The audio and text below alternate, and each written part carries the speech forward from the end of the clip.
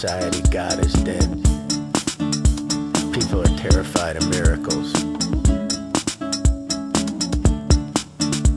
If the miracle is, if we're gonna keep from committing genocide,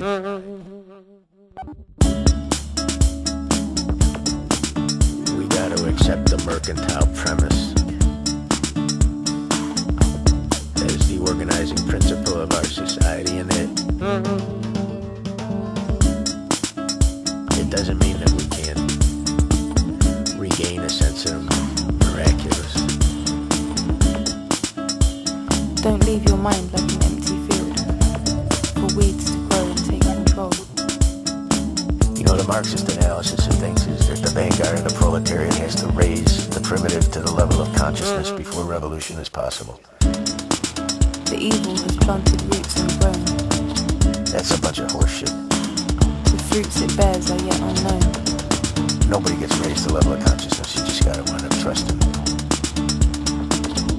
from wherever you're standing. Own your thoughts. Reject those that are not pure.